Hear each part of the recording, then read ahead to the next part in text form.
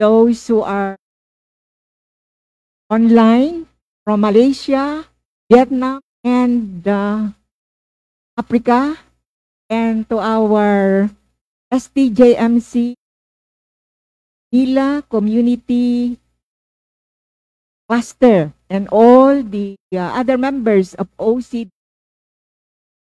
Again, we are very blessed today to listen to the lecture series number 3. And very fortunate to have you with us because we have completed the first 2 series where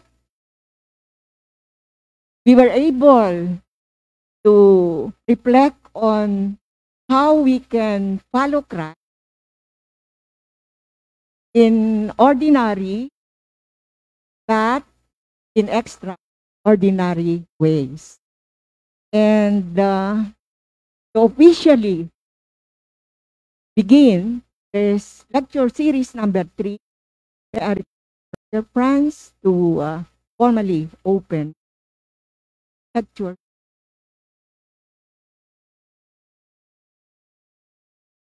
So good morning, everyone. Thank you for coming and joining us in the last leg of our annual Carmelite Lecture Series. So before we start, may we call on Brother Michael to lead us in the opening prayer. May I request everyone to please stand.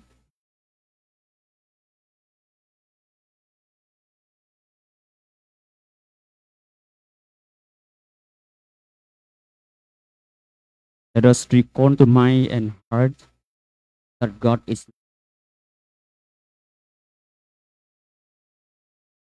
In the name of the Father, and of the Son, and of the Holy Spirit.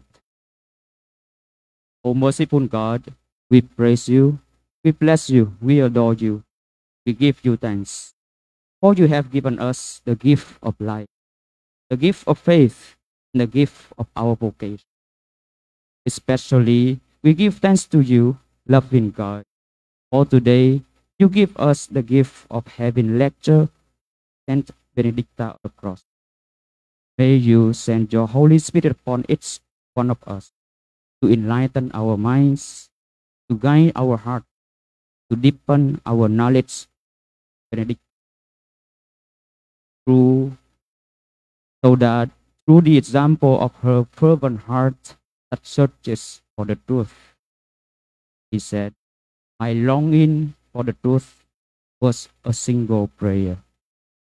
Then may you, loving God, grant us courage and wisdom to love you above all things in our daily.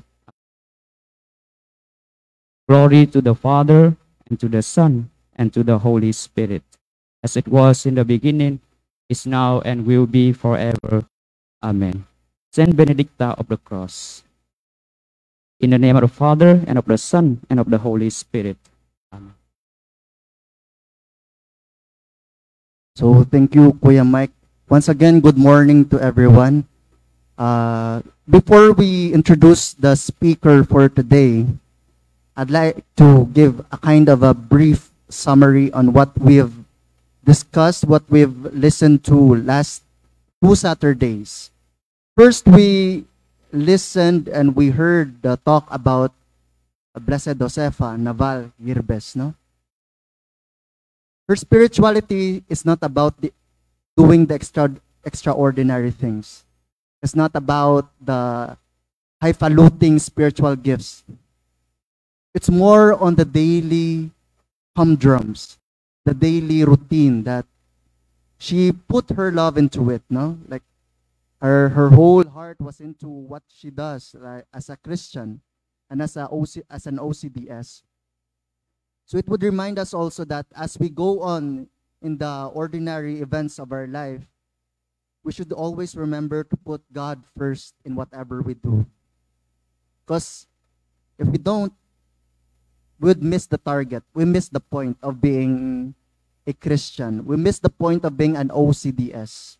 We miss the point of being a member of the Carmelite family. So that's her gift to us. Blessed Joseph's gift to us is to live the ordinary extraordinarily.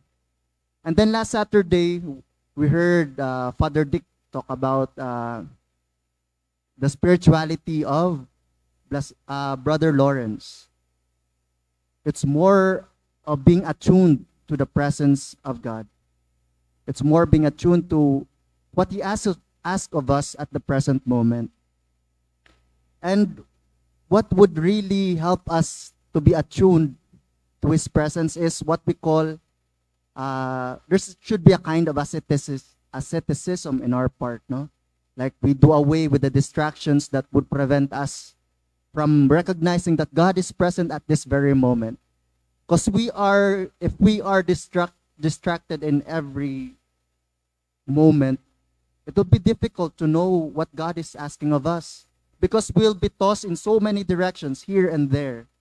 So that is why prayer is very important in cultivating that practice of presence. And the sacramentality of what it means to be in His presence. We make use of what we experience in life, no? Because of course we are not angels, we are not pure spirits. We are matter and form. We are composed of matter and form. And we need the created things for us to reflect on the grandeur of God. And in the long run, as we continue the practice, there will be difficulties, there will be hardships. It will be not that easy. But as we move on, as we progress in the practice, we become more attuned to the presence of God.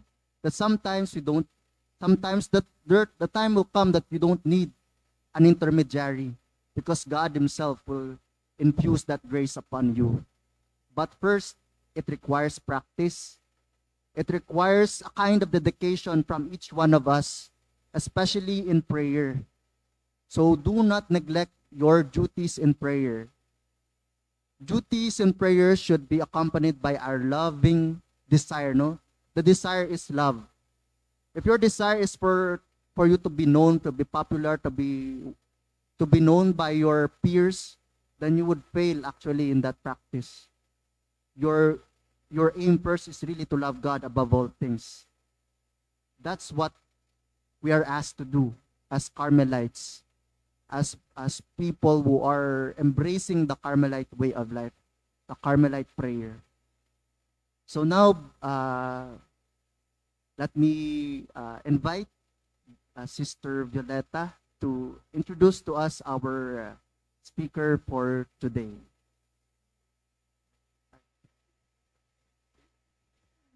Good morning, Father. Good morning, brothers and sisters. To introduce our resource person, Father Sheldon, he is a scientific research fellow of Titus Bratsma Institute, Radboud University, Nijmegen, the Netherlands. His focus is on biblical spirituality, psycho-spiritual accompaniment, and spiritual direction. He is a co-professor at the Department of Social Sciences, College of Arts and Science at the University of San Beda, Manila, a board member and associate editor of Ciencia, the International Journal of the Liberal Arts of San Beda, Manila. He is also involved in the Ministry of Accompaniment. He facilitates the 13th week psycho-spiritual accompaniment in the Diocesan Seminary of Immaculate Conception, Major Seminary, Theology Department, Diocese of Malolos. Of course, he is an ordained priest and a member of the Carmelite Order, Ocarm, of the Philippines. He serves at San Isidro Labrador Parish, Bagong Silangan, Quezon City. Brothers and sisters, let us welcome Father Sheldon R. Tabile.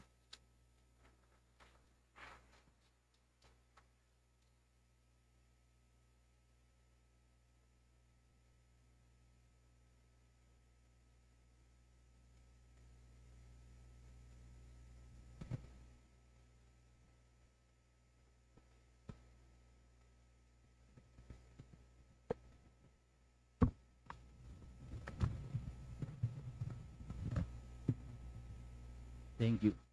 Thank you very much, Ma'am Violi, for that generous introduction. She is a colleague before in the San Beda University. Magandang araw po sa inyong lahat. Good day to all of you. I hope that you are well and you are savoring, delighting the very presence of God. I would like to thank the invitation given to me. Of course, first to Father Dionysius Balute, OCD, Sister Isabel Inlayo, OCDS, Brother Melvin Arquisa, OCD, and Sister Maricor Maglaya, OCDS, for the invitation to share with you my little insights on Edith Stein or Teresa Benedicta of the Cross. There will be two layers in terms of your theme. The first is the overarching, which is heaven unveiled, living out the ordinary extraordinarily. And for my purposes, I have the subtitle or the sub-theme, to be clothed with God's presence, Edith Stein's inner spiritual journey of believing, hoping, and loving. I choose unveiled as the key and overarching theme in this lecture, in this input for today. And that unveiled is related with the heavens. Let me root it first in the scriptures so that we will have a foundational understanding of what unveiling means according to God's word. If you go to the scriptures, there are 5 occurrences of the word unveiling. And the word used specifically in Greek is apocalypsis. Does it sound familiar? Does it ring a bell? So unveiling is apocalypsis. That is why we also understand unveiling as uncovering. We also understand unveiling as revelation. So apocalypsis, revelation, the book of Revelation. For those who have studied the scriptures, we knew well that the entire scripture is a revelation of the interior life of God, of the inner life of God, His very love, the faithful love. And in Hebrew, we call that the chesed, or the hesed of God. And it is constant. It is spread throughout the entire scriptures. However, there are particular moments in the scriptures wherein God's voice is heard, God is revealed through His voice in public, not in private relationship. And there, people was able to see before the eyes the revelation of God.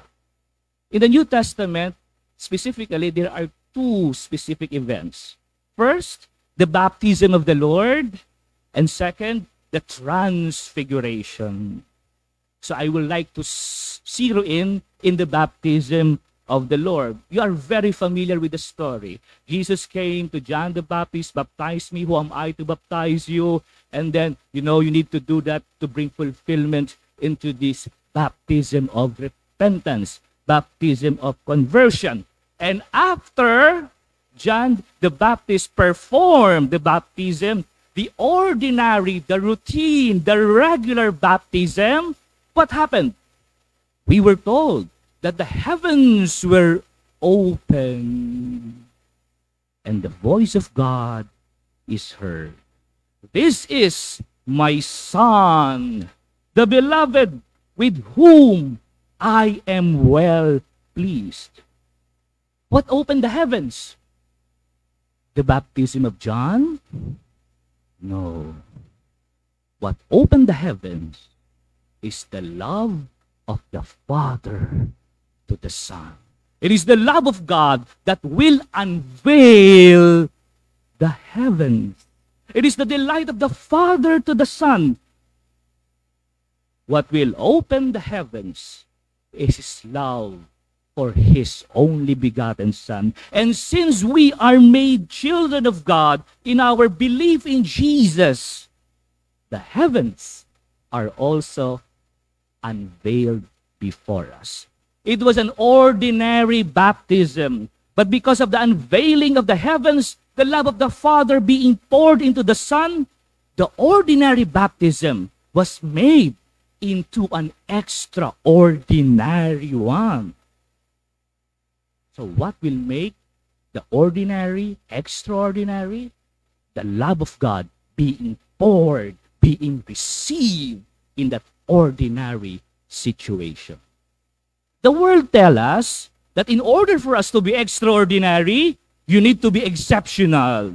You need to be remarkable. You need to be outstanding. That is why, in academic performances, to whom do you give the medal?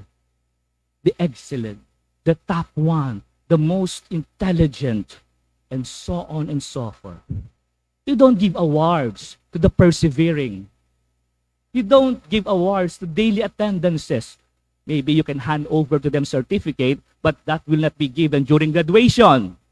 Only the excellent, the extraordinary, the superior of intelligence are given that recognition. The world recognizes and rewards those who exhaust all possibilities to be extraordinary. The world will never give recognition to the ordinary. However, this is not only in the secular world, but even in the church. In our faith experiences, it is as if that we are also have the tendency to be associated, to want to be associated, to be extraordinary. When it is Christmas, when it is Holy Week, when it is Easter, the church is packed with people. If the one giving the retreat or seminar is a renowned person, a cardinal perhaps, a celebrated author, then it will be packed with attendance of people. Easter Vigil. All lectors are present, even though they are not needed anymore.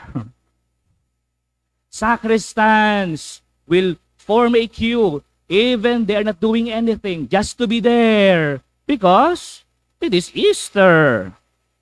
Lay ministers, even though there is no more ciborium, they will still be there, because it is an extraordinary event.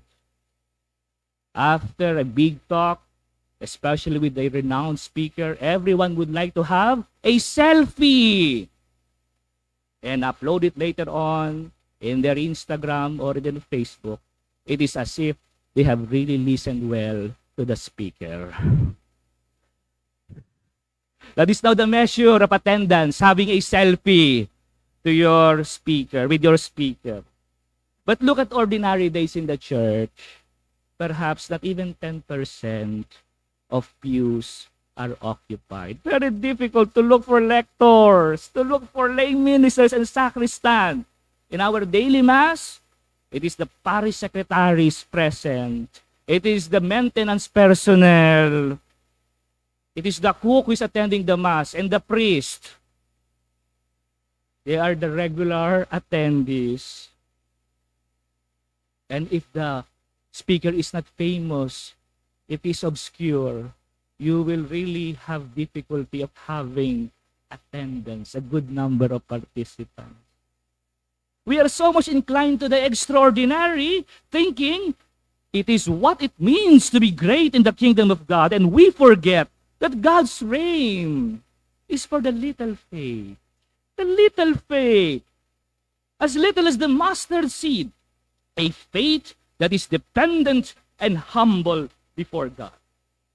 The key to being extraordinary is to be ordinary. You want to be extraordinary? Be ordinary. Remain to be ordinary. That is the key. In our spiritual life, becoming ordinary only happens when God touches us. When God lives in us, when God dwells in us, when God stays with us. When God touches human reality, the ordinary is made extraordinary. It is the ordinary moments that God opens the heavens for His enduring loving presence, turning the ordinary into the extraordinary.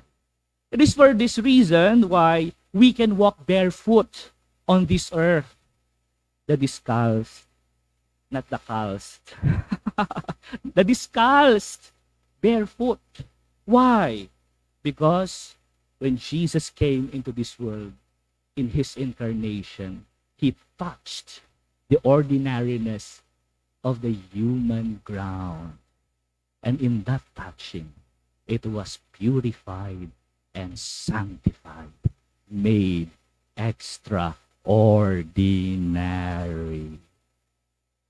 Turning the human ground as the sacred ground of God. This is no longer our ground. In the incarnation of Jesus, this became His ground. That is why we can walk barefoot. We are discalced. I am discalced. Okay. Because there is no protection. There is no security. It is now a holy ground because God touched our ground. However, God does not only touch the ordinary, but even the dry, the empty, the needy, the vulnerable and wounded aspects of our lives, making them also extraordinary. God touches not only the ordinary, but generously includes our crisis moment. In the first lecture series from Father Junjun Agruda, OCD, he told us, in times of crisis and difficulties, God raises saints and mystics. I hope you remember that during the first lecture series. You see, I am also watching it so that I know what kind of shoes I need to fill in. This is not a familiar territory, not a familiar ground. So I need to be to familiarize myself. In times of crisis and difficult moments, God raises saints and mystics, and such raising is no other than the love of God touching our crisis moments. How can we be raised if we are not touched? If we do not allow God to touch our crisis moments. And that touching is no other than being clothed with faith, hope, and love. When God touches us, He is clothing us with faith. It is not just a touch because you want to make papansin or to catch attention of someone. No, it is a touching that involves clothing. We are clothed with faith. We are clothed with hope. We are clothed with love. Crisis is not event dependent, but is determined by one's sufficiency and control. Even if the event is so tremendous, but there is a considerable level of sufficiency and control in the person, it would not be a crisis. Only when sufficiency and control are at stake, when crisis situations come to the fore. So you have a crisis not because of the event, but because it attacks your control and sufficiency. Even though it is a minor event, but if it attacks and challenges your control and sufficiency, then you will be in a crisis. The Catholic philosopher Karl Jasper speaks of death, suffering, struggle, chance, and guilt as limit situations. In German, we call it the Grenzsituationen, the crisis situation. But this crisis situation, from the perspective of spiritual life, is a great moment for God to touch, to dwell, to remain, and transform it into a moment of grace. So what is taking place when God touches our crisis? As I have mentioned earlier, God clothes us with the gift of faith, hope, and love. Faith is the infusion of divine understanding. Hope is total trust in God. Love is undivided desire for God. That is what God is clothing us when He touches us. Of course, this sounds familiar to you because this is what St. John of the Cross speaks in the Diary of the Soul, Book 2, chapters 14 to 24. After the night of purification, purgation, and illumination, God puts on us the garments of faith, hope, and love. However, the touch of God will only transform our crisis moments in our receptivity to God as we listen to Him, like in the baptism of the Lord. Situated in that long line of Shema Israel, listen, O Israel, Shema Israel, Adonai Eloheinu, Adonai Echad. Listen well, receive the touch of God well. And when you receive the touch of God well, you will be able to respond to Him well, saying, here I am, Hineni, I am at your disposal, and become responsible to our neighbors. Here is the reciprocal relationship in spirituality. God touching the human reality and the human person receiving God's touch as one listens and grows in faithfulness to Him. Such faithfulness occupies the cornerstone of the Carmelite life, as articulated in the rule of life, in obsequio Jesu Christi, in allegiance to Jesus Christ. Edith Stein, in the hidden life, you are familiar with the works of Edith Stein, I hope. So this will not be an introductory course. So I assume that you are familiar with the life, in a way, and the few works of Edith Stein. She tells us in the hidden life, Carmelites can repay God's love, reciprocate, by their everyday lives in no other way than by carrying out their daily duties faithfully in every aspect. The way to reciprocate the touch of God is to be faithful to Him. That is why, if you go to the second mansion of Teresa of Avila, the emphasis is, after self-knowledge in the first mansion, what is the emphasis in the second mansion? Perseverance. We are told to persevere. It is not just enough to know that you are the image of God. You discover that God is in your life. You receive it. You need to do it daily. You need to persevere. And I read from the second mansion, number 6, do not think lightly, sisters, of the first grace, nor be downcast if we have not responded immediately to our Lord's voice. For His Majesty is willing to wait for us many a day, even many a year, especially when He sees perseverance and good desires in our hearts. Perseverance is the first essential. With this, we are sure to profit greatly. That is according to Teresa of Avila. So in perseverance, one makes the fundamental desire operative to God. In the very desiring of the person, and I would like to emphasize this because this is the fundamental dynamics in spiritual accompaniment and direction. In the very desiring, God becomes present. When you desire God, God becomes so near to you. He is so present in our desiring that the heavens are unveiled. And it opens for God's presence to dwell and comfort in us. Now, at this point, we shall now look several moments in the life of Teresa Benedicta of the Cross and Edith Stein, the name that I will use for this presentation because it is shorter. Edith Stein, or Teresa Benedicta of the Cross is a good name, beautiful name, but it is a little bit of tongue twister to me. So let me just use the word Edith Stein. Moments wherein God clothed her, particularly in her crisis situation, clothing her with a garment of faith, hope, and love. In 1934, April 15, that was the clothing ceremony of Teresa Benedicta of the Cross. Do you still remember your clothing ceremony? Were you not excited by that event? That you have invited all your relatives and friends and your neighborhood, even your elementary teachers.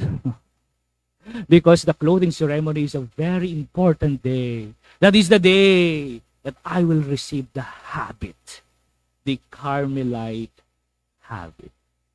According to the rule, or according to the formula, the tradition of Carmel, the novice will kneel on the carpet before the grill. Lying on a footstool nearby was the rest of her Carmelite habit. Then the following words are pronounced. Look at what is pronounced. May the Lord clothe you with the new self, created in God's image, justice and holiness of truth. That is what the clothing is. And the mother prioress, standing at the novice left, will take the cincture as a sign of obedience, the blessed scapular as poverty, and the mantle and veil as chastity. Here, the Carmelite habit is the exterior garment. It is the exterior garment. However, the spiritual dynamics of clothing has been taking place long ago. And that is the case for Edith Stein.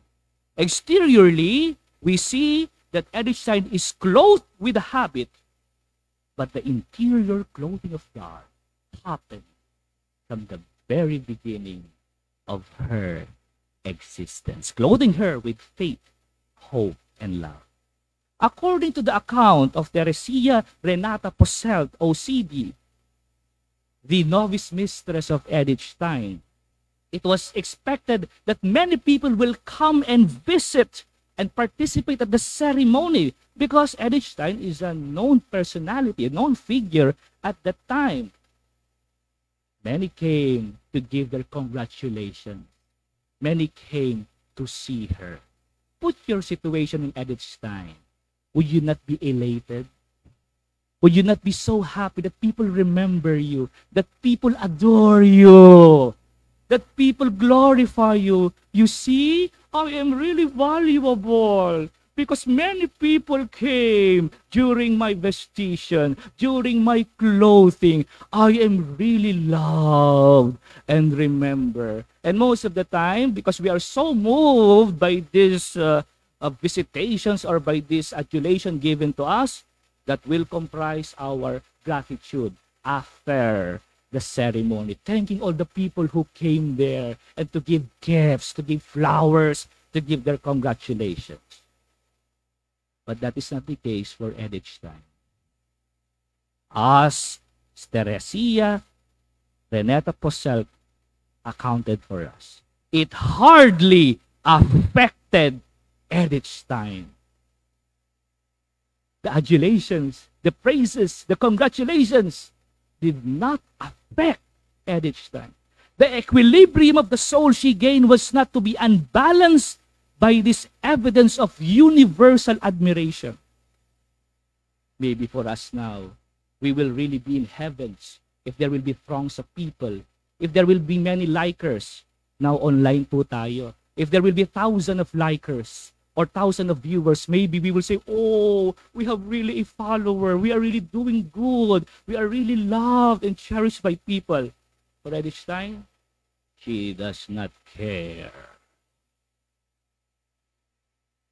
The stillness of the soul, and I would like to highlight here, is an indicator that God has put a garment on the soul of Edith Stein, protecting and inoculating her from the disturbances and distractions of the inordinate goods of the world. To ask ourselves, am I easily being moved and disturbed by the presence or lack of presence of admiration? If I am not remembered by people, am I disturbed? If people will not recognize and honor me, am I disturbed? You better be clothed by God, by the garment of God, or else you will be always disturbed. Not only in your prayer life, but in your day-to-day life. I wish to share with you now 9 selected moments in the life of Edith Stein, which I see as a crisis, but also a moment for God to clothe her. These are moments where she is face to face with her insufficiency and inability to exercise control. However, she received well, she listened well, and allowed God to act on her. This spiritual dynamics is captured in this movement, the letting go and embracing.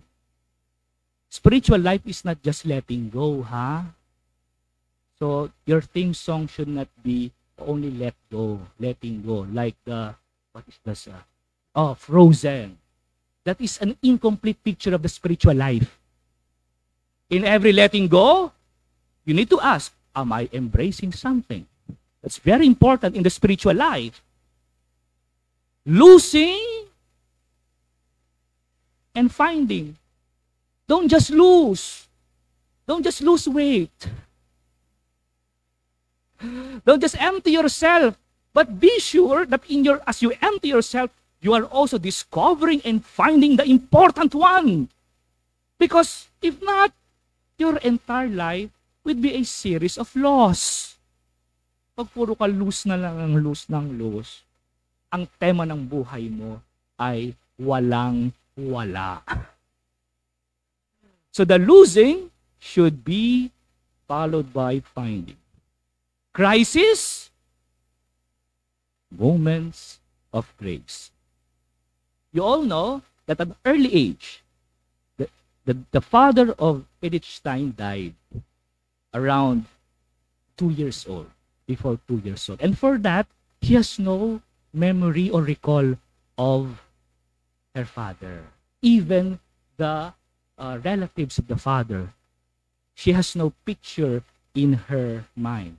So it is not a problem because she is not bothered by these memories of the father. However, the effect of the death of the father to the mother is what Edith Stein witnessed. Imagine, a widow, need to raise children, need to continue and save the lumber business. That is really a crisis situation. And relatives during at that time was telling her, you might not survive it. Your condition is really a difficult, extremely difficult situation. Maybe you can resonate in your experiences. Widow, need to raise children, need to fend for them, need to provide goods. Is that easy? It is a difficult, trying, a crisis moment. But we know what happened. In the end, the dying business was turned into prosperity. And she was able to sustain the family. In fact, even supporting Edith Stein to her graduate studies, to the further studies, not only the basic studies, but further studies. What is happening here? What is taking place here?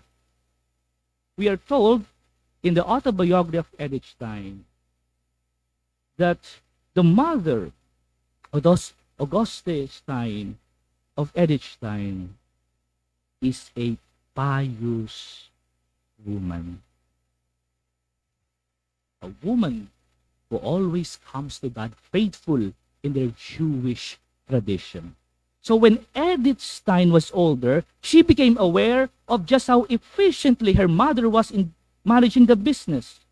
And my mother, according to Edith Stein, will always attribute this fact to being blessed by heaven.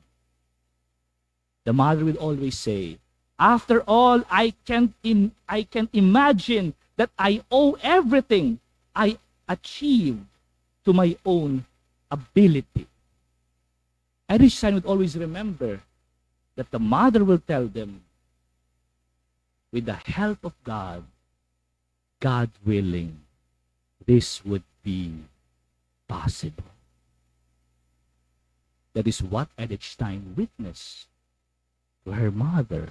Crisis, but coming to God. What happens? There is the garment of hope being clothed on her. The crisis moment, widow, raising her children, keeping the business, was turned into prosperity and the sustenance of the family. Was it because of the mother? It is because of God who clothed them with the garment of hope. Another event in the life of Edith Stein, when she volunteered as a nurse. Many have explored this area, but I would like to see it from the perspective of the spiritual dynamics. So she was a nurse, Red Cross assistant nurse, and she was sent into that cadet academy, which was converted into a lazaretto or hospital for infectious disease. This is while she was studying already under Husserl, Edmund Husserl, the great philosopher and founder of phenomenology. So what do you find in that infectious disease hospital?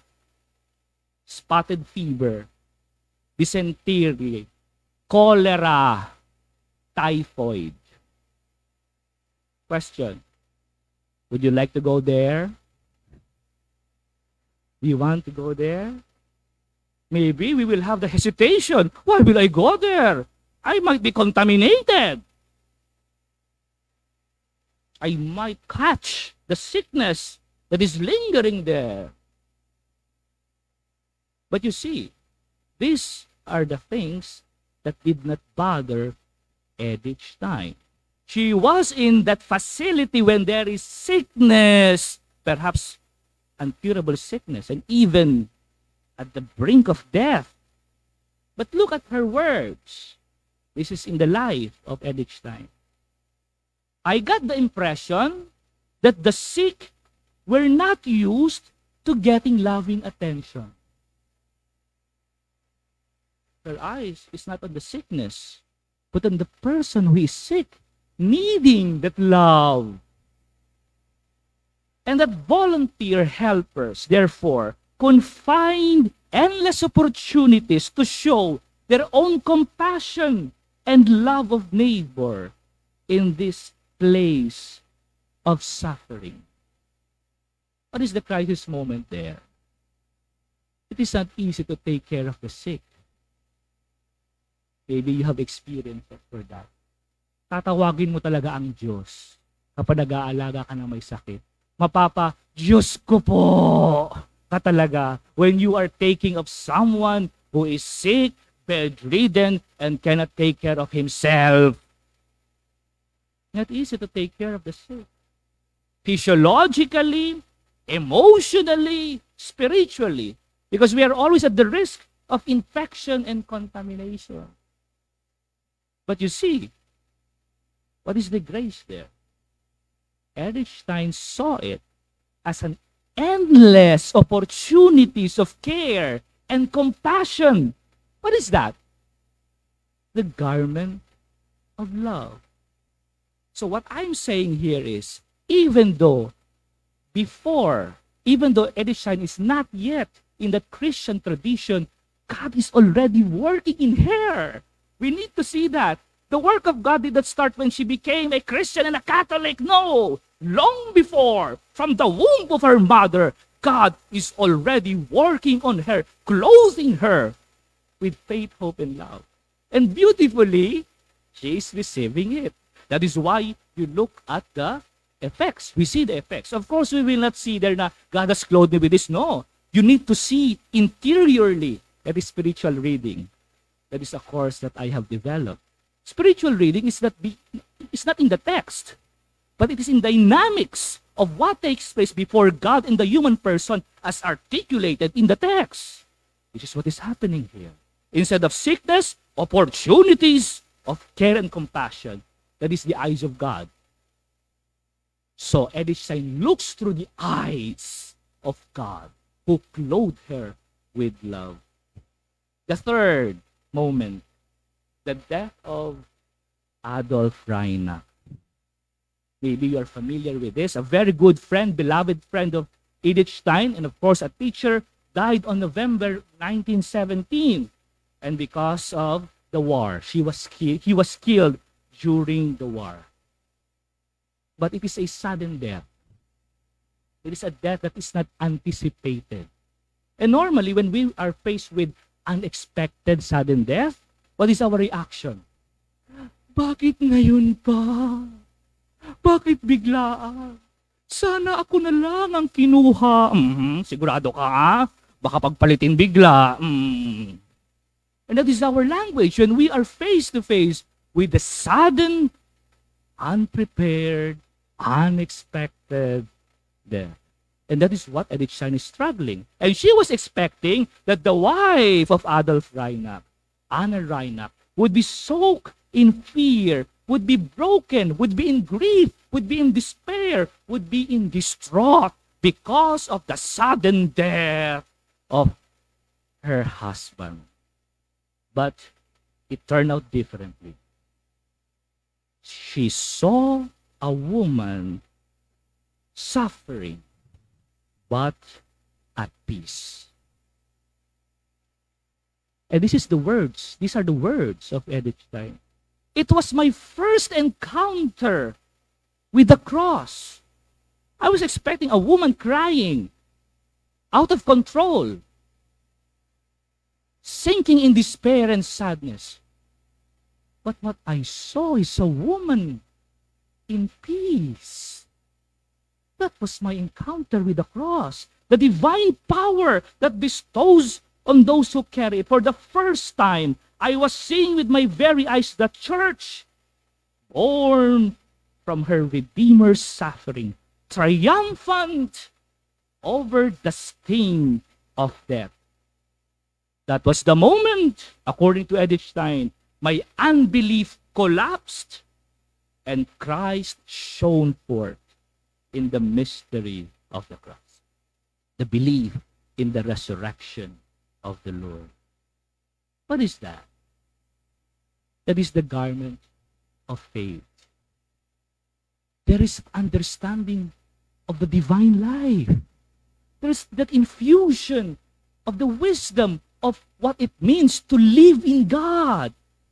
The power of the resurrection, eternal life. We cannot understand it by theological studies. Even if you have 10 PhDs, by just your mind, you cannot understand what resurrection is. It is by infusion. God will teach you what divine life is. And that is faith. That is the garment of faith. Remember, this is what Edith Stein is looking for in her life. That certainty, that surety, apodicticity of existence of man. And it is not according to the human horizon of time, but against the background of the infinity of God. Little trivia, it just came into my mind. That is why there is always a tension between the two philosophers, Martin Heidegger and Edith Stein. Heidegger will speak of the Sein und Zeit, being and time, being understood under the horizon of time. For most of us, maybe that is how we understand it. And we are under time, and soon we will die. But Edith Stein would respond to that, no, we should not understand only by against time, but against eternity. That's why we have the finite and eternal being. That is the response of Edith Stein to the being and time of Martin Heidegger. This is not a philosophy class, so I need to deviate again into my because these are philosophical writings of Edith Stein. But speaking of divine wisdom, di ba mas maganda yon? Nagtuturo ka hindi dahil pag-aralan mo sa eskwelahan. You are teaching it because you have learned it in school, but because God has taught you. Because God has infused it in you. That is the garment of faith. Sudden death, grief, brokenness, distraught, that is crisis moments. And what is the grace? There is that steadfastness in the promise of resurrection. There is peace, the garment of faith. So look, even though without yet being baptized into Christianity, God is already clothing her. Woman at the Cathedral of Frankfurt. Maybe you're familiar with this. So, she visited the cathedral, Edith Stein visited the cathedral, and Edith Stein saw a woman who had obviously been shopping come into the empty church and kneel silently in a pew. So, okay lang pala mag-shopping. But after the shopping, you go to the church. Maybe that's why there are chapels in the malls, so that after you do the worldly thing, you can go to God and kneel down there. Now, what did Edith Stein notice? A woman was carrying a basket, came in and knelt down in one of the pews to pray briefly. And according to her, this was entirely new for me. Here was someone interrupting her everyday shopping errands to come into this church. Although there were no other persons was in it, as though she were here for an intimate conversation. And Edith Stein says, I could never forget that. What is striking in that account is this. In the silence of the woman praying, Edith Stein figured out that she was in intimate conversation. We need to highlight that. What Edith Stein saw is not just the woman praying, but the woman was in conversation, an intimate discourse, dialogue with who? Of course, no other than God. So here speaks of that awareness of God present at that very moment. And mind you, she is not yet becoming a Christian here. She has not even read the book of Teresa of Avila. So what I am saying, again, long before the clothing has been done. Don't just zero in into the conversion. That would be a poor reading of Edith Stein.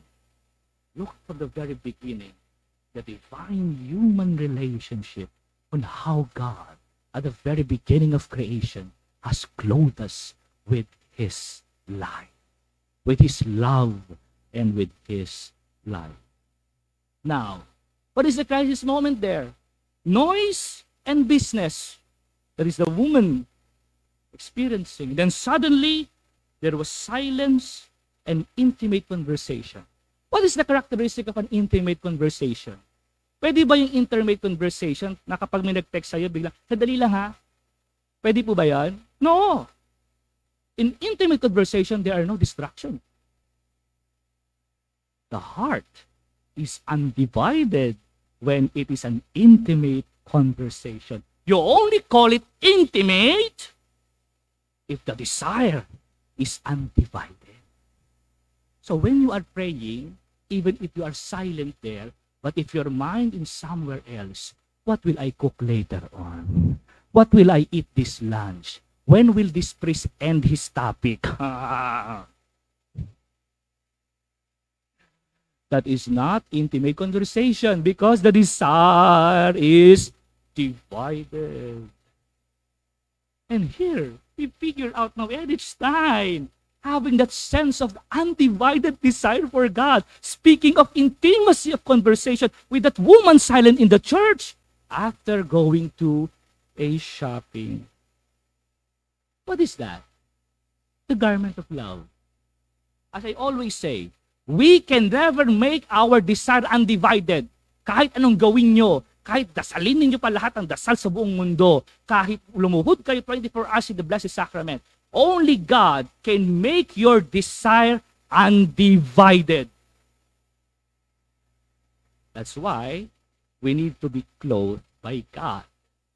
That is the only way that the desire becomes undivided. Kaya nga po, let me deviate a little. That is the beauty of the Annunciation. Luke chapter 1. In the dwelling of God in Mary, that is undividedness of desire. You can only be intimate when the desire is totally, it belongs solely to God. Next, the reading of Teresa of Avila. You know what happened there. So, after perhaps the work in the university, she went into a little vacation, and there she saw the book, The Life of Teresa, and there she read it.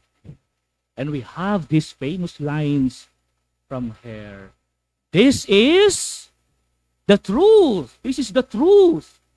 That line speaks of something.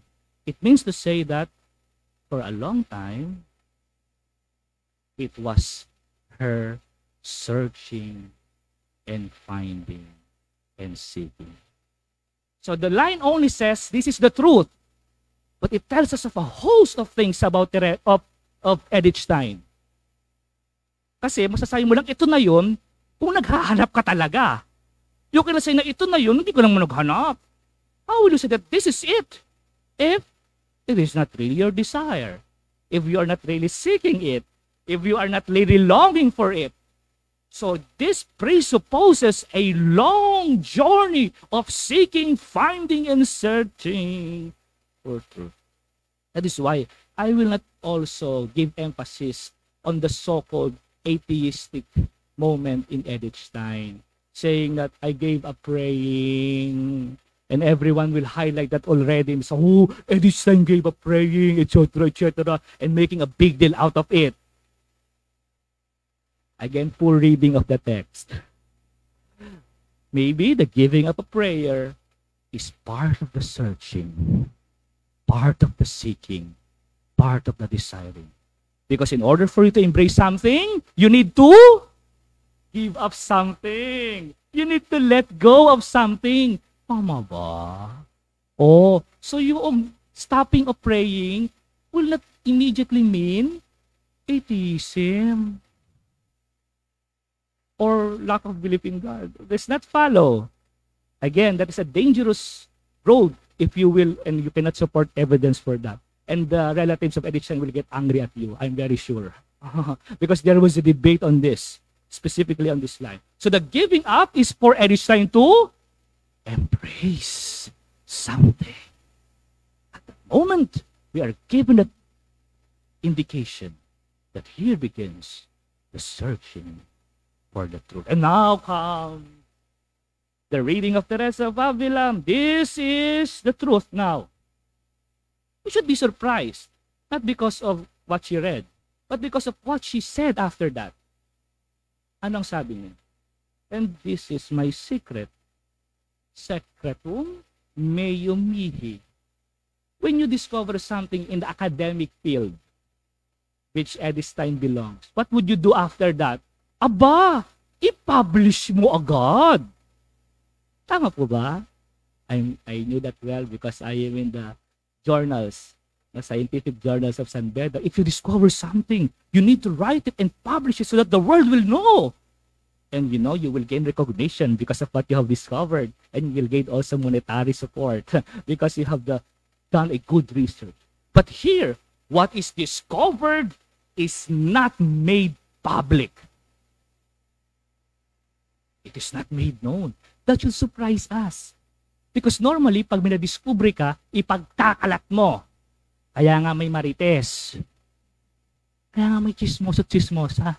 Because they have discovered something and they want everybody to know about it. But here, she discovered something and this is my secret. This is very important. This is intimacy. It's intimacy. The interior encounter with God, the close encounter with God. Again, clothing her with love. The searching for truth for Edith Stein at the beginning became the intellectual investigation. I think that was in the prayer earlier. So kay Edith Stein, yung simula ng investigation of truth, intellectual investigation. And when you investigate intellectually, your mind becomes more noisy.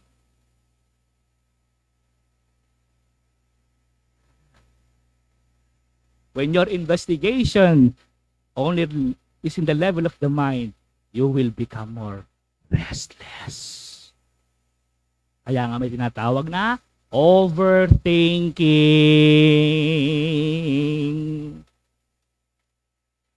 Think more, investigate more with your mind, you will become noisier, restless.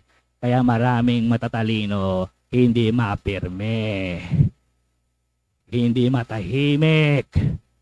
Because the investigation is only in the intellect. Saan po pala, Father, dapat? Investigate with your desire. That is the kind of investigation we want. That we will seek with our fundamental desire for God. As was given to us in Genesis 1:26, as the image of God. There is the fundamental desiring for God. Because God has given us Himself and we receive Him, making us His image and likeness. And for that, we know whom to desire. Don't just investigate intellectually. Investigate with yourself. Ano ngayon ang tanda that you are really investigating by desire? Ito po, silence. Interior silence. Rest. Peace in one's life. Garment of love. The crossing of the threshold to the Catholic faith. Ito na. The crossing of the threshold. So, the problem there is how she will tell it to her mother. Yun po yung pinaka-problema. Not really the transfer, the baptism itself, but how will I tell this to my mother who is a faithful and devout Jew? And when she attempted it, to tell it to her mother, look at the response. There was weeping. Iyak ng iyak. There was despairing. There was a grief. At ito matindi. There was mourning. Nagluluksa. Because she will be considered dead already because of the transfer, the conversion to Catholicism. Will you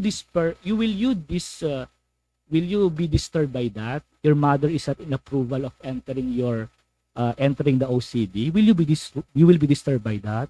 Maybe we will be disturbed. Oh, my mother is not approved of me becoming religious. I will just wait for her to die. But the problem is, 120 years old na yung nanay mo. Ang lakas pa rin. Tumatakbo pa rin sa LRT. Baka mauna ka pa. Baka mauna ka pa. Oh. So you will be affected. They are not approved. They don't approve of me. My conversion, what will I do now? Well, in psychology, you can say, you might be rejected. You might feel alone. You might feel abandoned. Disowned by the family. But is that what Edith Stein is telling us? No. Even though the family is not in approval of her conversion with her mother specifically. According to the account, you can read that in, of course, the life of Edith Stein. Now, 26, 29, 30 pages, and pages 18 also. Despite of that, there was patience. There was strength. There was tranquility, peace. Edith Stein was not disturbed by it. He was not disturbed. Hindi sa walang pakialam siya sa nanay niya, mahal na mahal niya. She loved her mother well. But she knows that she made to make the desire undivided. Remember in St. John of the Cross, what are the purpose of the goods? That it should be in the order that leads to God. Goods are only goods if they are in the order that leads us to intimacy with God. If it does not lead us to intimacy, then it becomes an attachment. Kaya subtle ang attachment. And this is what spiritual directors should really be focused on. Because attachments are not visible. They are not obvious. They're not obvious. They are so subtle that the devil will use it thinking that you are doing good, but actually not. Because it divides your desire from God. So the spiritual director should have the eye for that. Can I deviate a little? May oras po ba? Stricto po ba kayo sa oras? Baka pa, si Kuya Proy lang talaga. Hindi, okay po. O, sayang naman din, minsan lang po ako mapadpad dito po, di ba? Opo.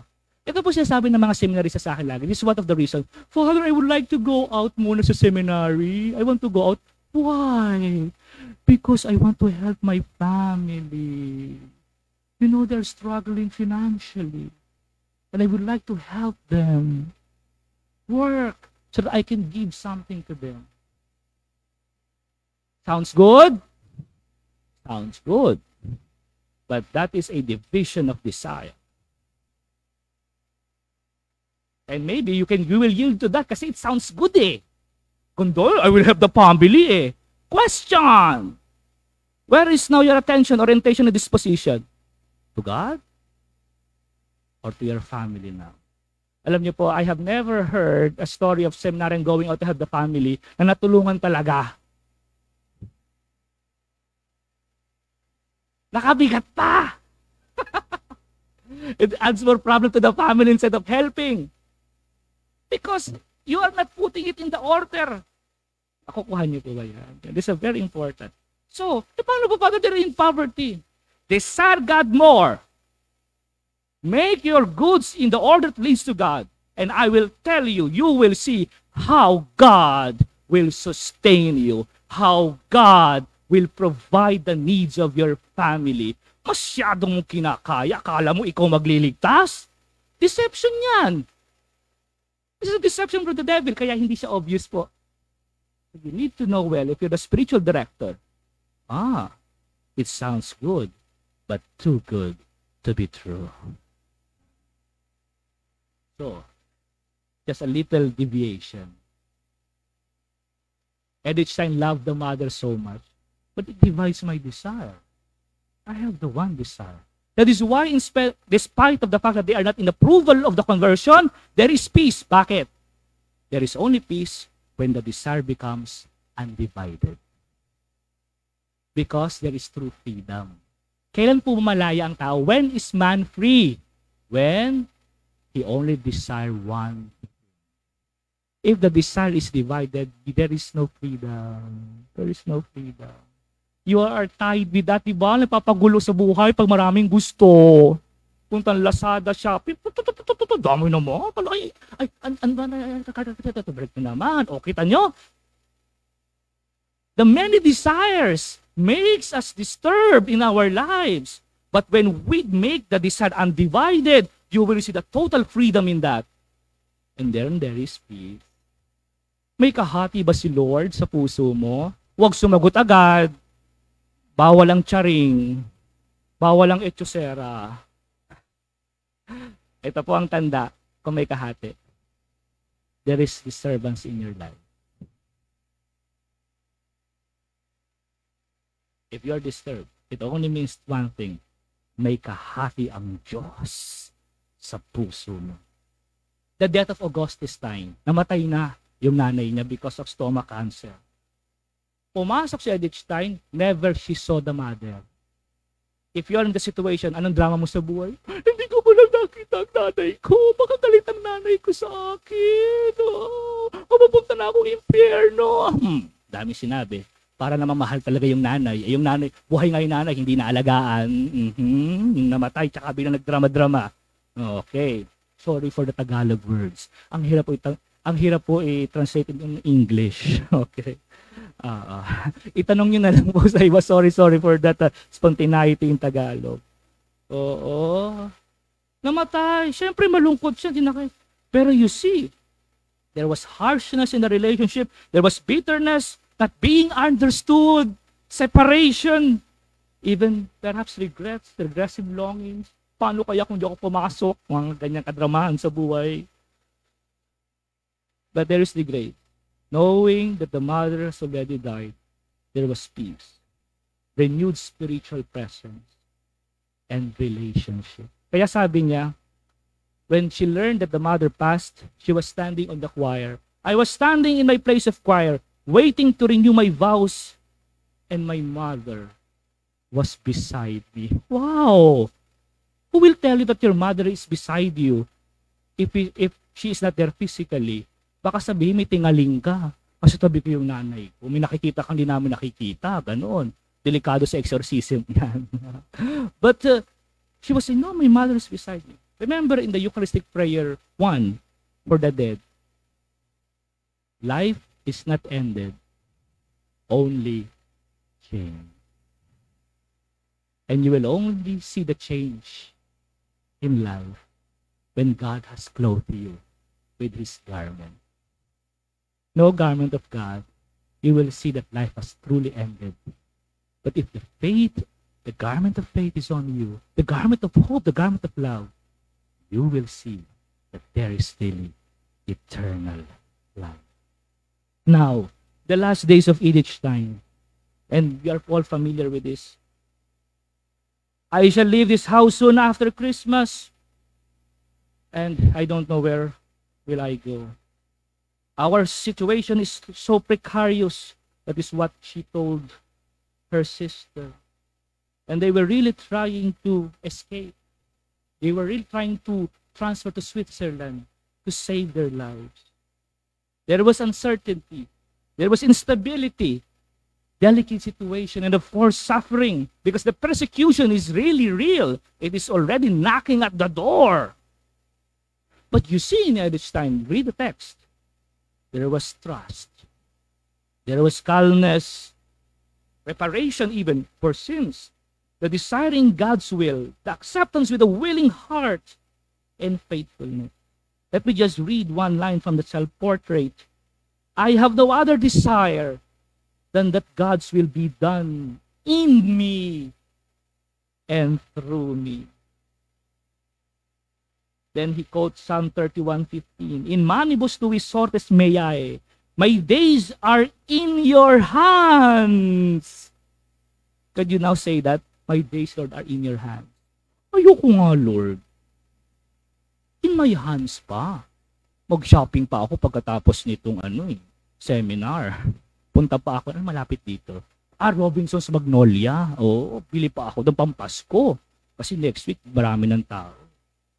No.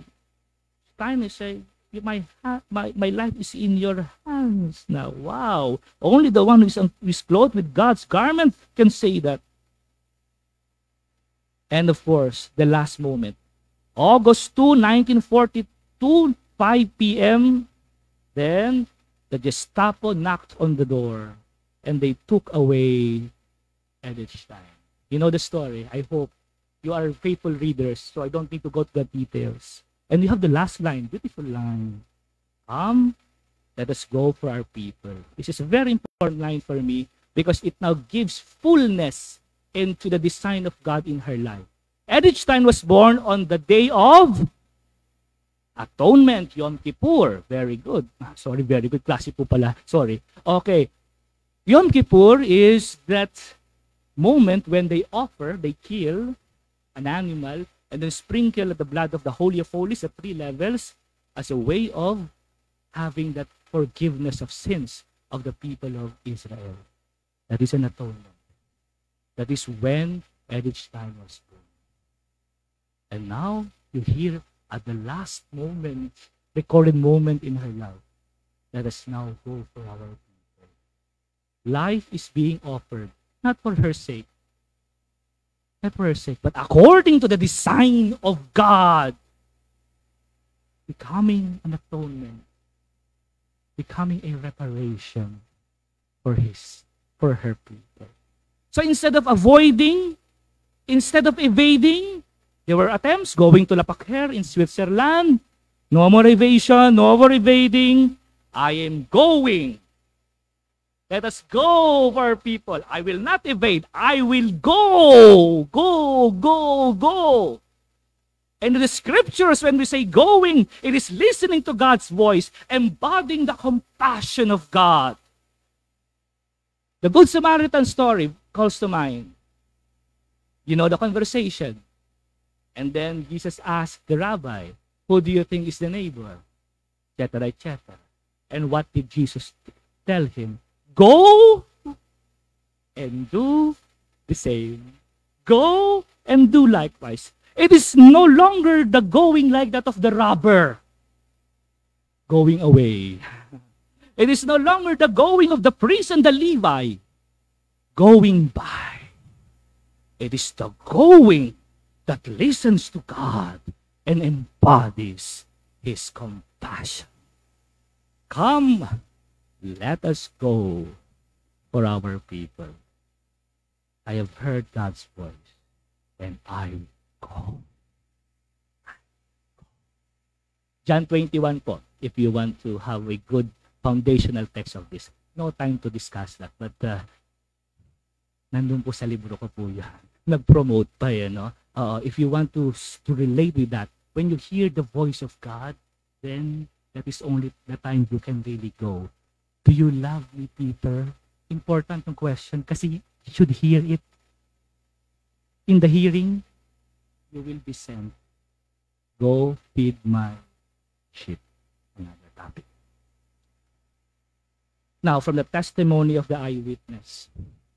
So, no conversation na, no words na si Edith Stein. But what were the witnesses when they were in the concentration camp? Of course, there was pain, oppression, indescribable misery, anxiety, insanity, moaning.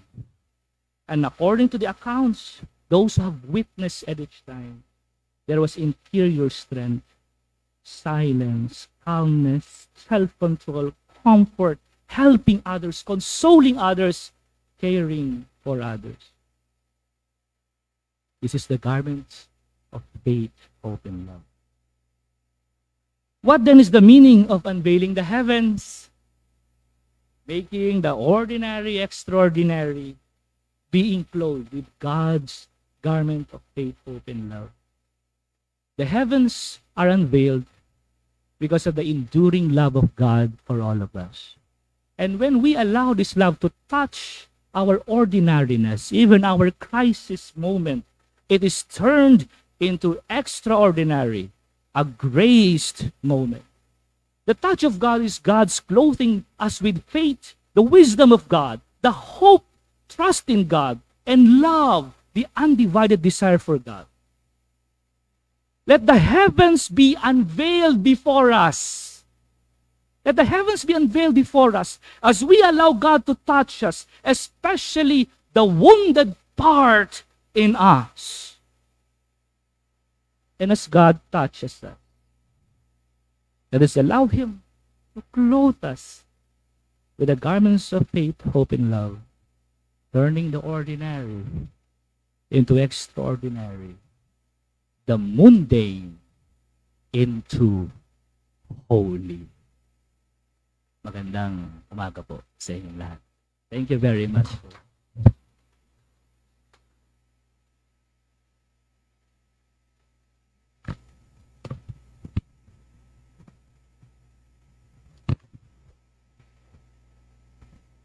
So thank you, Father Sheldon, for imparting to us your reflection and knowledge about Edith Stein.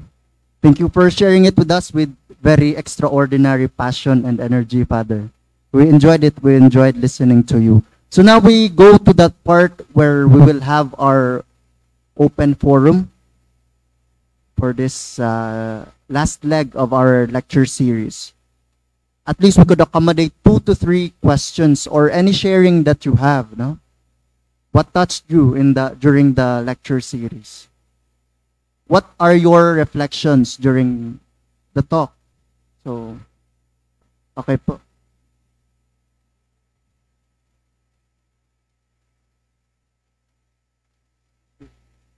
What's the name po? OCDS. Father, I've been reading about Saint Benedicta's philosophy of phenomenology that she used to teach along with, to teach or to work on while she was at the university. But I never fully understood what that really meant. Philosophy of phenomenology.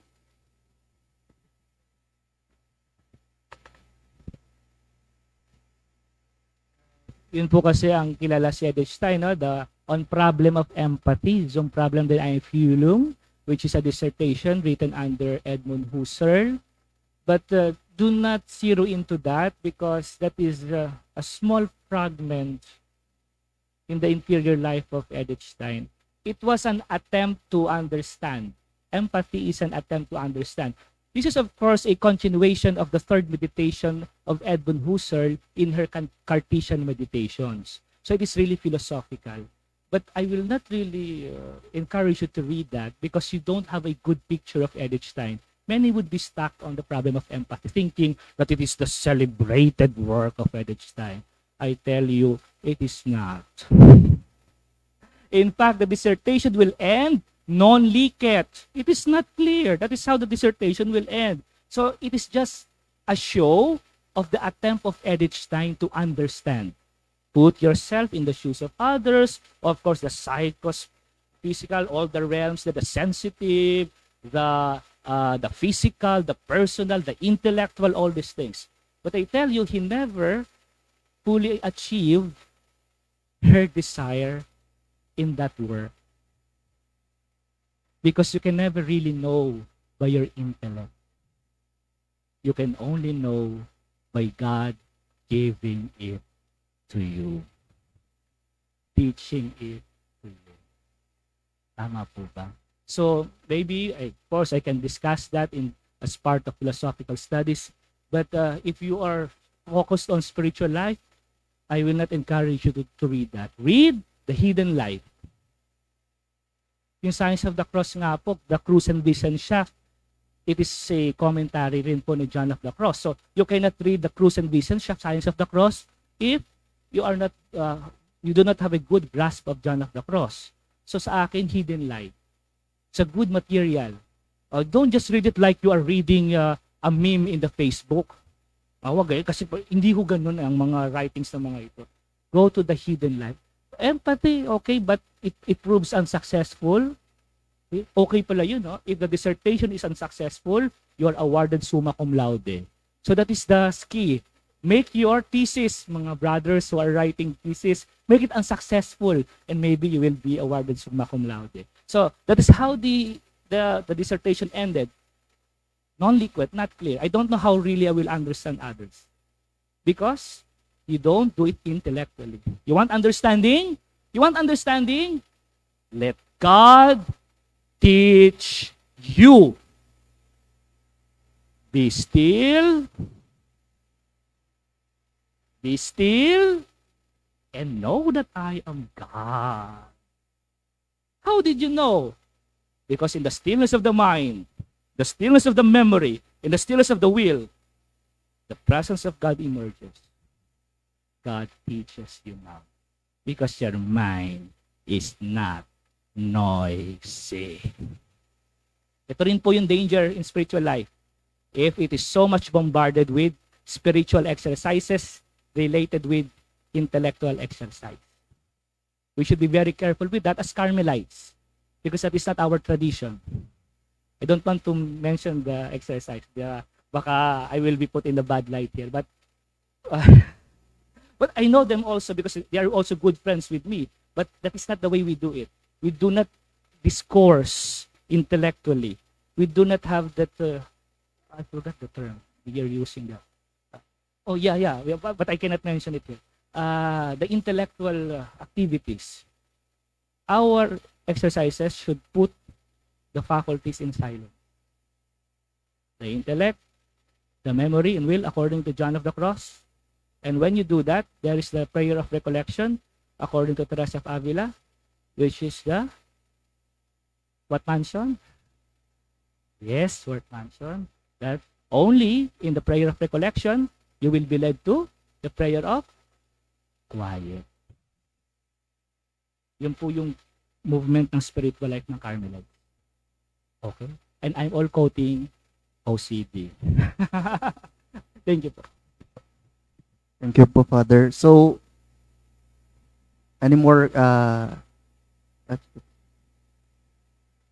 maybe this would be the last, then we proceed with the next. Okay po. Name po natin. I'm Emily Panganiban.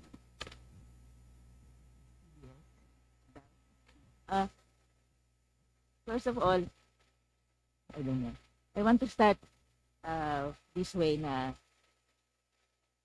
how did I have a friend from Gilmore, my best friend, my childhood friend, my neighbor, who entered Carmel 1977.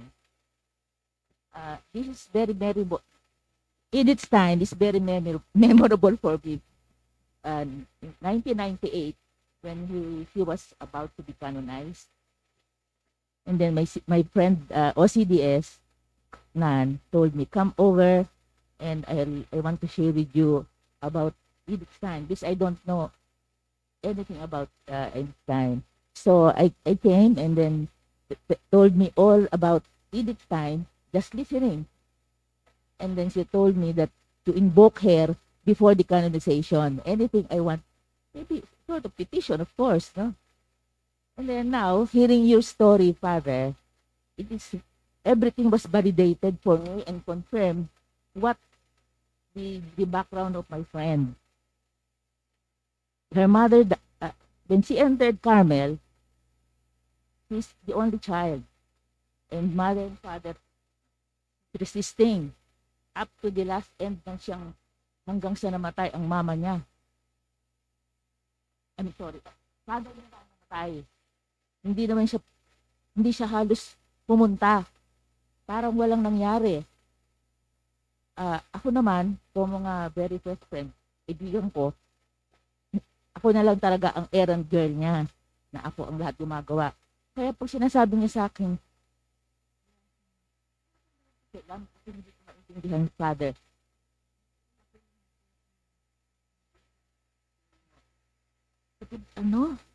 Hindi ka uuwi? Hindi ka pupunta sa father mo? Hindi, nasa ospital na yun, maayos na yun. Hindi ako makatiis. Ako ang malungkot dahil sa umuwi. Hindi pa payagan ng prioress na you go, with your ikaw lang ang pwede magsakit.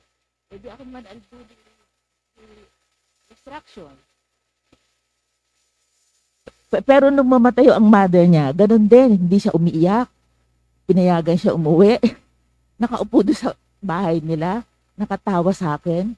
Sister, hindi ako makatulog. Pwede bang lumipat ako sa bahay niyo? Oo ako.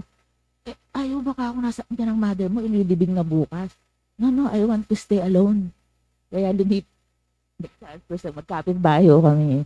Kaya ako naman, very, honored at nalulungkot. At the same time, para akong dichotomized din dahil hindi ko alam kung anong gagawin ko, na parang umaasa sila sa akin.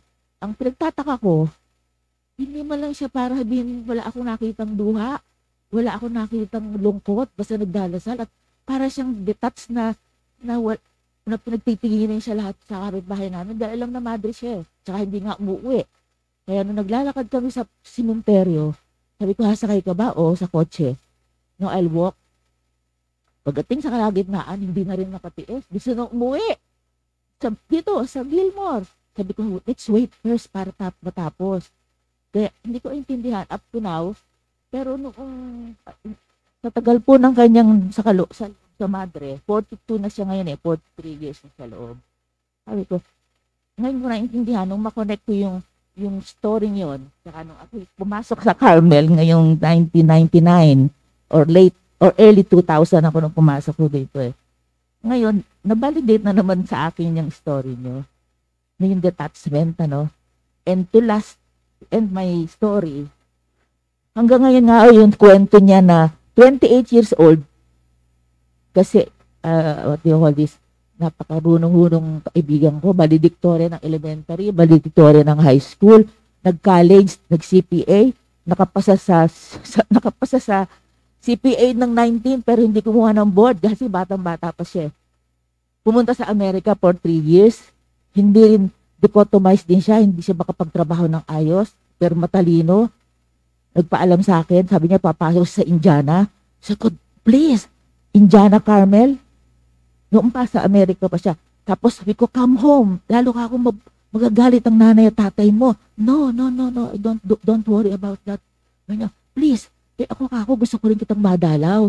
Huwag ka nang pumasok din sa Indiana, dito na lang sa atin. Ganun. Di umuwi naman. They think that's the grace of God. Nung pumunta sa Carmel, nagtanam pa rin. Hindi pa rin nagpaalam. Nag-iwan lang sa akin ng sulat. Pinakita ko sa mother. Ay, naku, lalo hong nagalit. Galit ang nanay at tatay. Pero ang tagal hong nag-heal.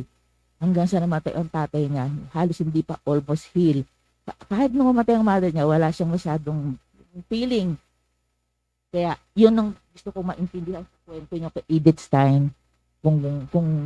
Nauulit pala yun, At lastly, at the age of 28, hindi niyo ba narinig? Pasensya na po at ako'y medyo kinokonek ko. Sabi ko, baka may makalimutan ako. Lastly, at the age of 28, tinranslate ho niya in Tagalog yung interior castle na hindi naman daw niya alam kung ano yon. Basta nagbasa lang siya dahil affected siya ng mga Carmelite activity sa Indiana. Ngayon, pinabasa sa akin. Hindi ko man humaintindihan dahil from English to Tagalog, ang Tagalog niya talagang parang out of this world na parang kung ano yung intindi niya. At sabi niya, direct daw doon sa isip niya, direct sa makinilya. Direct, hindi yung writing, direct sa makinilya ang ginawa niya. Meron na akong kopya. Ngayon, pinakita ko kay Bishop Tirona. Sabi ko, Bishop, hindi ko maintindihan to. Di binigyan namin isang kopya. Huwag niyong i-edit. Huwag niyong gagalawin nito. Basa-basahin niyo the way you understood it and live as is. Hanggang ngayon, medyo ako doon naglalaro ngayon. Tuwan-tuwa po ako sa narinig ko kay Edith Stein.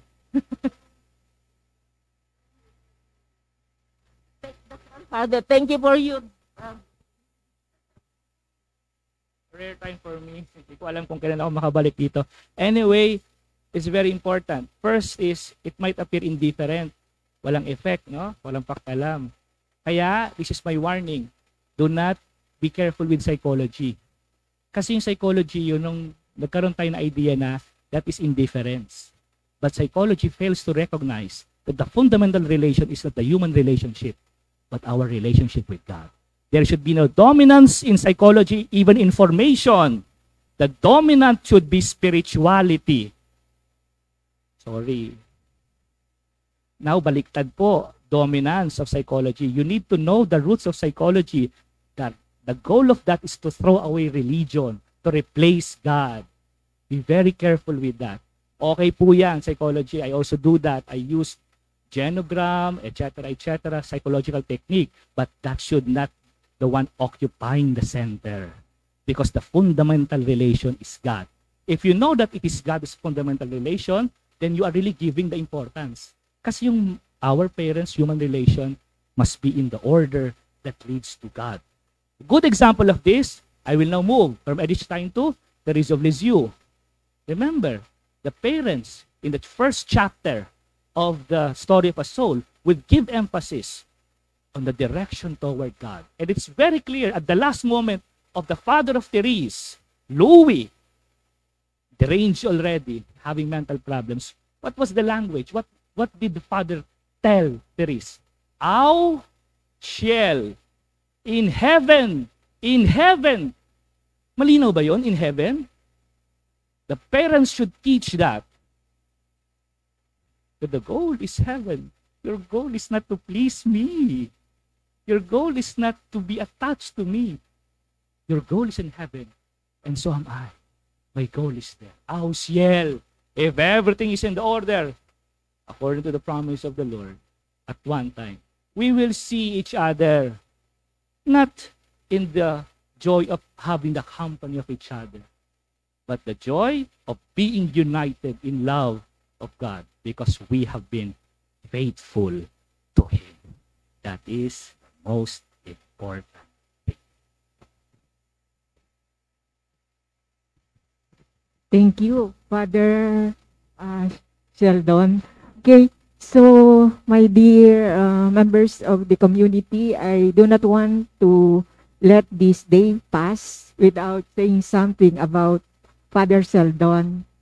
Actually, I had been with some of our members who attended his continuous, I would say, classes online.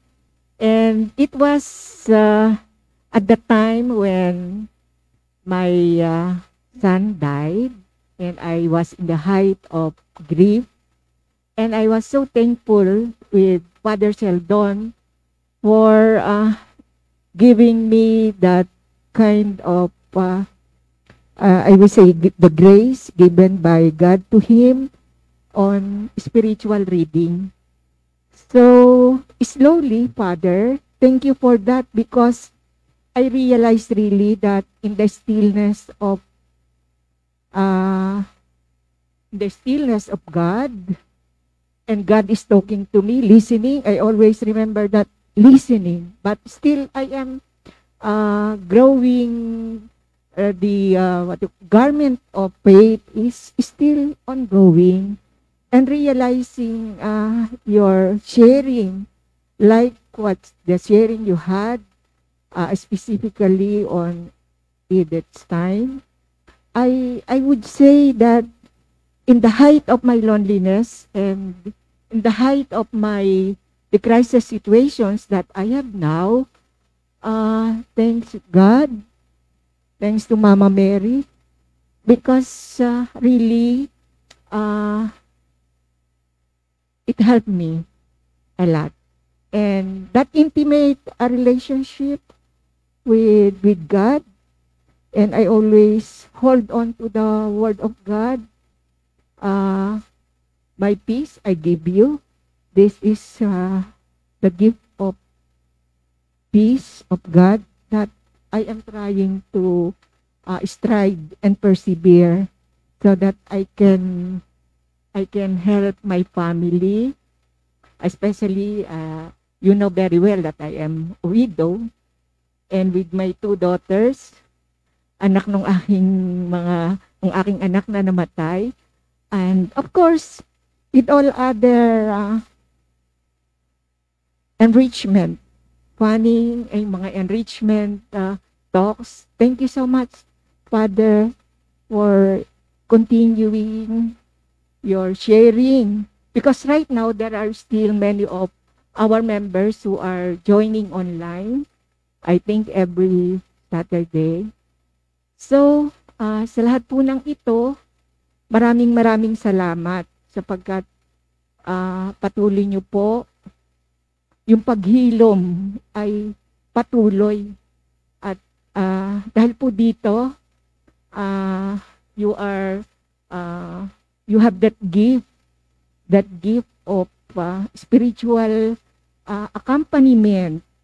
Because I learned from you that spiritual reading, when I read that the gospel, you always tell us, look at the characters. And then second, he will tell us, and what is invitation of God to you? So, yun po, lagi ko po yung sinasa isip. So, maraming salamat po, Father. So, thank you po, Sister Isabel. So, we now proceed to the, yung giving of certificate po, Father. So, we'll invite you to please stay here. And then,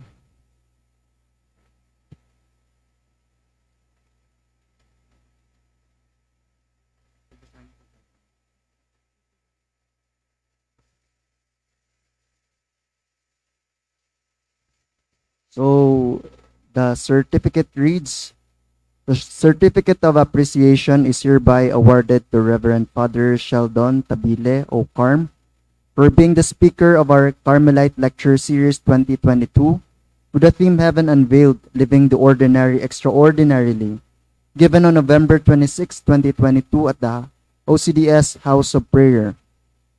We thank you for your exceptional skills and for your generosity in sharing your knowledge and faith about the life and example of Saint Teresa Benedicta of the Cross. On behalf of our student director, Reverend Father Dionisio Balute, OCD, and Sister Isabel Inlayo, OCDS President.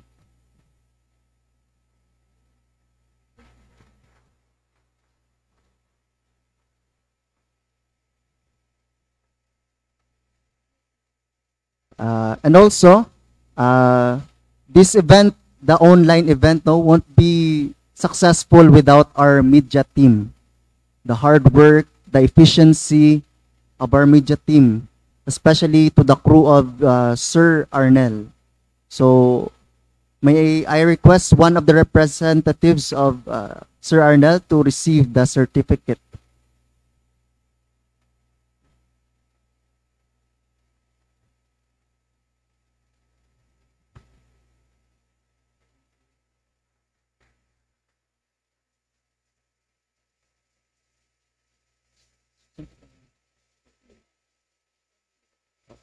Okay, so this ends our annual Carmelite Lecture Series. Hopefully, you learned a lot from the 3 Saturdays that we spent for an hour each Saturday. So hopefully, this will be a good preparation also because Advent now is coming. So how do you best prepare Advent? How do you best prepare for the coming of Christ? Diba? It's not just a one-time, like yearly, but we should really live it out daily. It's a repeated advice to us, but sometimes we forget because of many distractions in life.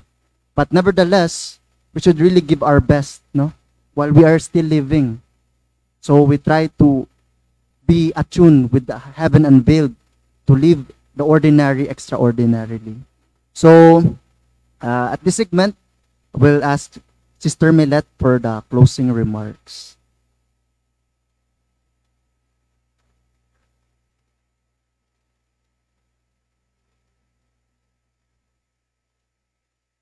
Our Director of Formation, Sister Millet, please.